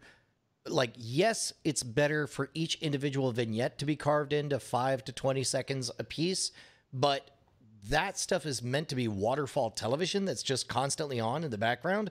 Why would you adopt the tropes of appointment viewing television so that you could watch a limited 6 minutes of the Chive waterfall television? I don't know why you would do that. I think the idea... And also all these platforms likely have, I mean, maybe not the Dodo specifically, but there is a Dodo-esque product on Instagram, Snapchat, TikTok, like all of these free platforms. They're still building up these gigantic audiences, and just on Quibi they're getting paid for it. Yeah, and I think you can follow a show, and so if this is one of the daily shows, so every day you hear, oh hey, here's the new Dodo thing, and it becomes partly a monetary thing and partly like a brand thing. If you look at how big Lad Bible or like 9gag or any of these weird content mills are, how much name recognition they have created for just being America's Funniest Home Videos, but not even having the show, not even having the framing of a show. And those are things like, yeah, they're using extremely cheap content and the margins are very slim, and sometimes those work or not. I still trying to wrap my head around this, because I'm like looking at like, oh, here's kind of an interesting show about people renovating a drug cartel's mansion. That's neat. I'm like, oh, they're 3 episodes, they're 7 minutes long. Okay, I'm gonna get invested in that. I can't wait to watch this. Oh wow, and that's like, and that was a little bit like frustrating. Like Apple TV was trying to play with that. Like, we'll put out a few episodes and then we'll do each other one each week. And I remember like I started watching For All Mankind. I'm like, oh, I got to the last episode. I'm never gonna watch the rest of this again. Thanks, bye. Mm-hmm. Yeah. So it's yeah, I think that stuff is super weird, because when you get the app and you really do get the feeling, oh, there is a lot of stuff on here, because there are lots of those shows that have three quote unquote episodes in it, but they're all short. I'll report back as time goes on. I have 90 days with this thing. This is why you are the bravest among us. This is why you are the greatest generation. Yeah. We salute you. But yeah, I'm hung up on this idea. I'm like, oh, let's look at this thing. I'm like, well, that just looks like a direct-to-video movie. That just looks like their high-profile stuff is like. That, I would scroll past that on Netflix. Yeah, right. It's like oh, Sophie Turner's in a thriller. It's like, if people say it's good, right? Like one of the Hemsworths is in with Christoph Waltz, and it's like, that seems like a movie I wouldn't care about unless a friend told me it was great. Like, it's just, man. Quibi has been, obviously it's been this kind of a punchline, right? I think at least it has been a speculative punchline, because that's one of those things where, we certainly have been punching for over a year now, but that is us staking our claim. Like, we will be the ones eating dog poop if it turns out to be the next big hot thing. But now it may be an actual punching bag, where people who have consumed the product are now punching it. It just seemed like such a flawed idea from the jump, where it's like, oh, we're relaunching the Titanic, but this time we're gonna put holes in the boat so it goes faster. That was the problem with the Titanic. It took 3.5 hours to sink. Are you kidding me? Mm-hmm. Like, there'll be no iceberg that can catch us because we're going to be so fast. That's our thing. We're going to just be zooming around with all these holes. I want this to work so much. But I'm like, I don't get this. I understand. Okay, I guess there's a rational here. And that's my frustration. Like, I don't understand. Like, granted, my idea of what you should do may not be the right idea what to do, but we're all going, okay. Well, and I think like, there's with like Apple TV or Hulu or Netflix, right? The question is like, what do you do with these shows? How do you put them out? Do you do every week? Netflix has been experimenting with like, here's, you get 3 episodes this week and then 3 next week and then the last 3 the third week, for some of the reality shows. But with this, I think it's fine if you take a show and you break it up into small chunks. I think that totally makes sense. I only have a few minutes. I'm going to watch it on the go. Like, here we go. But then why would I wait a week for 7 minutes of this program? Because it's still a week, But so I think just fundamentally that Bryce, disconnect. you're thinking about it wrong. You're thinking week after week. Okay. If you wait around a month, you have almost a half-hour show. You almost have 30 minutes to watch. Come on. Come on, like- get with the now, Bryce. Like the scenario is like it's never like they had to face the prospect of their girlfriend going off to college, a different one than you. You know, like, oh, come back in a week and we'll have the other episode. I don't know, a lot of TV out there, a lot of other stuff out there. I might be committed to some other shows by then. Well, and that's the thing is that it is fiercely committed to being mobile only, which is another part of it. And at least as of right now, there's no easy supported way for you to put it up on a large screen, right? You Yeah. can probably AirPlay it if you want, or like cast They it. could have come out with an Apple TV or a Roku app if they wanted. You know, Yeah. they didn't want to meet us that way. That But was then like, if I checked sat down on a TV for an hour, I'd end up watching their whole catalog because that's when it falls apart, right? Like, but that would be good though, because then there would be something you would like, and you'd be telling us, "Oh no, this show's really good." But if you're sitting there on your phone trying to find the 3 or 4 times a day where you can watch a thing, and you're kind of going this, I think they have the problem. I think they should absolutely make a TV app. I think they will. I think they're going to go, we need to get people on here. And is it wrong to have people watch this on their TV? Like, yeah, it'll be short, but they'll go to the next one. Yeah. You know, so I want to be wrong. I don't want to, you know, All right. think Then let Brian me said, ask you but I this. want 6 months from now to be raving about it. Here, I'm going to ask you this since my canceled question just got pooped all over. Andrew, by the end of the year, do they have a television app? Do they have a Roku, Apple TV app by the end of the year? Yes, I bet you they already have one that they could release. They want to see their mobile engagement right now. In fact, to save face, I'm going to bet by the end of the year, they announce a radical new idea. We've bundled 6 to 7 Quibbies in a row to create what we call an hour-long show. It's amazing. Big B. Big B. Big B. That's right, Big B. Sometimes So, people want big Big bites. Tell- the big tell is going to be when people reach that 90-day limit of the free trial.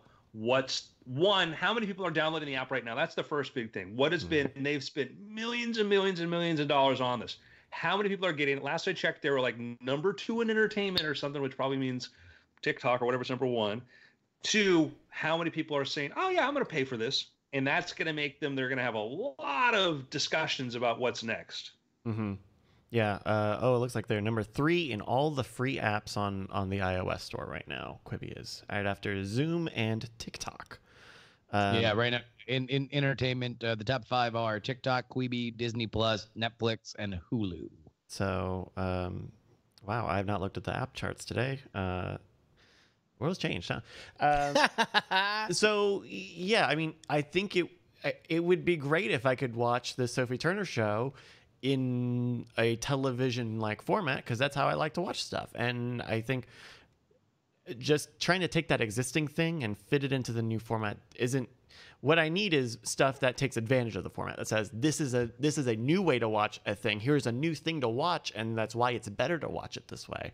And then branch out to other traditional stuff that you would see in other places. Because I think the format can work, and I think that there's a lot of room to explore there. But if we're just cutting up hour-long dramas into, you know, these things that you have to be watching 6 minutes for. I mean, how long? If you took Better Call Saul, a season of Better Call Saul, 10 episodes, and broke it up into 6 to 10 minute things, that would take you the whole 300 episodes of Better Call Saul. it would take you the whole God. year just to come out once a week. So Yeah. Well, I'm sure they're going to probably boot in batches. Now, I tell you, a thing that I think is interesting is the thing that I was trying to figure out was, like, we tried webisodes in the 90s. And webisodes, granted, there were content that nobody could sell to a TV network, or it was just crappy content that was packaged for this. When webisodes were a thing that people kept trying, these 5 to 6 minute things. It is now a 25-year-old idea. Okay, fine, maybe there's a place for it. Things that take off, like TikTok, you look at TikTok and like, well, look at people making funny little short videos on Snapchat, or look at short YouTube videos. Like, we had this pattern before of like, oh yeah, if you have tools and editing and music, people love to make little fun things. It's easy to produce. We'll have this tremendous amount of content out there, and that works because people like this stuff. Here, I'm like where, like, man, like I kept noticing my kids were, taking episodes of Game of Thrones and editing them down to just 6 minutes each because they only wanted to consume that much. Yeah. So it's a weird one. I don't Hey know. man, so my pick is Quibi. Get it while it's still here. It's like a mayfly or a dandelion. Well, here today, gone tomorrow. Quibi. Get it while the I biting's quick. downloaded Quibi, and that's my pick. I literally downloaded it onto my phone. What? So I think it's a horrifying trend that it's not beating TikTok on the app charts right now. But we will see. We will see in quick bites. I see when I launch TikTok, one of the pop-up you really only see ads when you boot it up. About half the time I see a Quibi ad. If that gives you any indication of who they're going for this. Is they're like, hey kids, you like this free thing? Yeah. What if you paid for it? Yeah. And don't worry, your money will go to good use. We'll be buying more ads on this free platform to drive you to the thing that you pay for.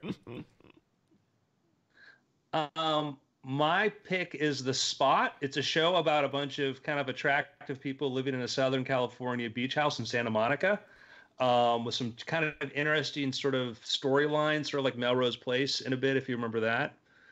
And so each episode is, not too long. It's consumable. And you have to hop into a time machine to go back to 1995 when this show first aired on the web.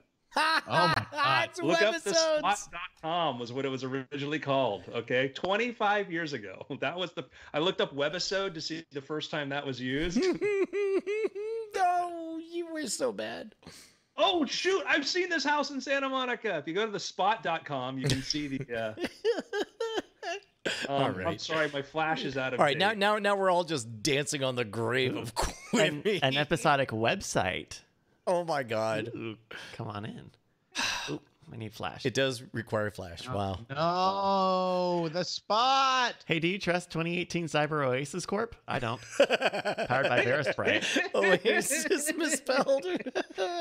Won't be giving that flash, I don't think. All right. No.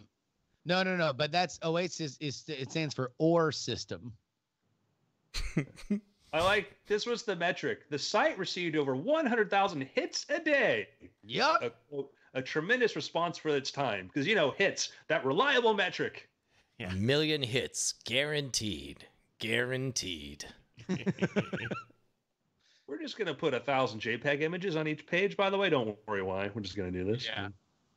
So, yeah. I want this to be a one where there are things like I remember Wonder Woman is coming out. I'm like, oh really, Wonder Woman? How good? And I'm like, oh, it was really fun. This is a really good movie. And I'm like, I'm glad. I like to go look at past Andrew and be like, you dummy, this was good. Yeah. So I want that to be the case for QB. So it's my pick too. Forget The Spot. Yay! Quibi forever. The good thing is if it's a huge hit, we'll go, remember how we all picked it, guys. Exactly. We were here day one. We've been talking about Quibi for years. So I like the fact we're recommending it. So show of hands, Bryce, you've already done. Who's actually going to download and watch stuff on here? I'm going to hold off. I've downloaded it. I don't think I will. I think here's what it will take. If I get a text from my good friend, Bryce Neshcomp Castillo, and he says, hey, no BS. I think that this is actually a good thing on Quibi. I will try it. Hey, people trust us to give at least one real pick in our pick section. So, Bryce, real quick, what did you think of McMillions? So, okay, if there are no cops listening right now, I got really high on Sunday and I watched McMillions, and I lost my mind watching this show. It is the most boring, nothing story going on, stretched out into 7-hour-long stories. Oh, we started. we started the investigation, and we had opened the investigation. We had to look at who could all of the people be, and we did not eliminate anybody. We eliminated none of the people when we opened the investigation into the McDonald's Monopoly scam. Now we have to begin our investigation. Now, the way the Monopoly game works is somebody would buy a fries. Dramatic reenactment of somebody buying fries. Or see it in a magazine. Get some files for my files. Now, the thing about color coding your files is you don't want two colors that close to each other, because let's say you have your receipts for your gas mileage, which is really important for an investigator, by the way, because we use cards to get from point A to point B. Many people don't think about that. You want to know what's funny is that there are 7 episodes of that show and 7 episodes of Tiger King. and there is like in that run of the Tiger King show, you can pick out like 4 to 5 different movie premises, right? That are like unspooled in real time with actual video of the actual people. And a common complaint that I have heard multiple times about Tiger King is, about an episode too long. Like, that's something that's said about that show, which has the most insane story and the most insane visuals you will ever see. This is, and I have not seen it yet, but based on what your guys have described to me, this is a recreation of a very compelling magazine article. It is if like someone watched an episode of Boston Legal and spent 7 hours explaining it to you. Like, we called up McDonald's security, and they arrived at the airport, and I picked them up personally, and we got in my Tercel, and we did, and we just said hello, welcome to Florida. We really didn't do any sort of small talk, and then we arrived at the building. We didn't say anything. Camera. And what was he wearing? It was a blue polo shirt. It's just you wonder sometimes why when they interview like official agents and stuff in shows that they're very put up and they're kind of very straightforward and they deliver the facts, and then you watch McMillions and you can tell that they are very happy that they have this agent who says cuss words, because they just let him talk about anything and it can be the most boring thing, and as long as he says the S word or the F word, like that's all they needed. It's so bad. Wait, hold on, wait. People are actually Dan Wally here in the chat. Would McMillions have been better on Quibi? I think it would have been better shortened in any way.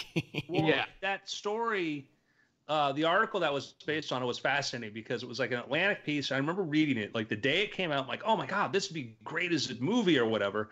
And by the end of the day, the movie rights had been bought. And it turned out that the guy who wrote that had done that with several other stories that he flipped into movie deals and big deals, because he figured out, like, find these really great stories, do some deep reporting on it, and you're going to make a deal with it. But yeah, maybe not this format. I think to Andrew's point, when I heard that it was going to be a feature film, I'm like, oh, this is great, because you're going to be able to heighten these characters. The story is compelling on how they did it and how would you rip it off. That's an interesting idea. But like when I heard it was 7 episodes for a documentary, I'm like, man, I kind of feel like I was satiated by that one little the magazine thing. That was like, it wasn't exactly War and Peace, right? Like, has literally 45 minutes. You can literally sum it up in a sentence to say, this is who did it, and you're like, oh, okay, that makes sense. This dude gave him to his friends. End of tweet. That's it. Yeah. Like, I'm trying to see, because HBO produces, if they've ever done a documentary series before versus like a feature-length documentary, because they have. They have, but this is a very huge missed call to have stretched this out to be this, or to be even this, even if it was 2 or 3 parts or something. Even the Gary Shandling thing was multiple parts, but it wasn't. Oh no, but that was great because it featured so much raw, never before released, authentic behind the scenes footage that they happen to have. That was electric from beginning to end. It's almost like HBO went through sort of a content problem, because they had like some huge thing that all of a sudden had an audience drop off, and another huge thing that was supposed to cover for that never built an audience, and then this other thing that was going to do that kind of fizzled, and you may have been telling people like stretch, stretch, stretch. Yeah, maybe, but I mean, the good news is the way to fix that is to suddenly devalue your brand massively by expanding into now, having Brian, NBC's reruns of Friends. who would do that? How? Why would they do it? Where would the act be happening? Wrap it up. And when? Just so I'm going to give a real quick pick. If I say what's one of the longest running science fiction franchises, what comes to mind? Doctor Who? Twilight Zone. Okay. What's that? Twilight Zone. Okay. Star Trek? Sure. Right? Sure.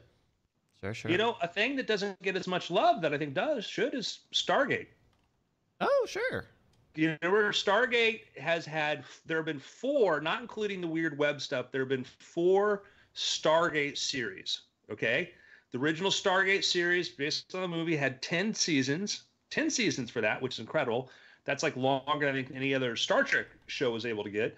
And then it had, they did Stargate Atlantis, which did like 4 seasons, and the Universe did 2. And they had this weird Stargate Infinity cartoon, which I think, I don't think went very far. But like, so those are on Atlantis, Universe, and Stargate are on Amazon Prime.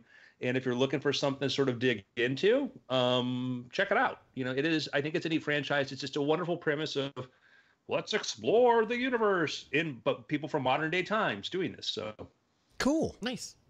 yeah. It's a show that I always thought was cute and sort of, it knew what it was. So There you go. enjoyable. Dude. So, gentlemen, it's been after. Boo. Hey, good show, everybody. But when did we do the show? Oh, How did we do the show? All right. Stretching too far. Stretching. All right, guys. I'm going to bail so we can come right back for the happy hour. But I'm going to try and see you in eat 30 food minutes. real quick. Yeah. All right. That'll be in 30 minutes, everybody. Andrew, I saw you were doing a lot of Periscopes over the weekend. Got any planned for this week? Oh, yeah. Andrew is going to be talking to the people and push, promote, talk about writing, having a lot of fun talking about plot and character and everything else. Nice. So it's been very enjoyable doing that. I've missed doing that. At Andrew Main on Twitter. You'll see the Periscopes pop up there. Yep. Alrighty. We'll be back in about a half hour for the happy hour. Bye, guys.